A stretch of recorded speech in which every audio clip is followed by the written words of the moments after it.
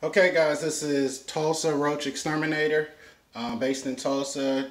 Check us out, give us a call at 918-892-5254, or you can visit our website, tulsaroachexterminator.com. So we're about to do a clean out, or not a clean out, but a follow-up service on a German Roach service. And this is for a vacant apartment.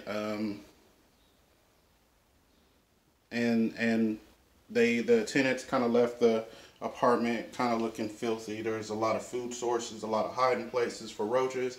So one thing on a follow-up we like to do is we like to leave insect monitors. So these are the ones, some of the ones that we had. These are not the ones we recommend specifically for German roaches, but monitors nonetheless are very helpful because they can tell us what roaches are still in what room.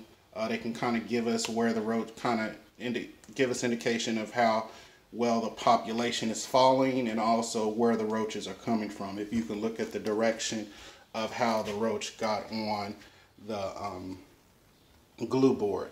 And so of course they're glue boards. Some have pheromones and have different senses in them to kind of attract the pests or track roaches in general. These don't.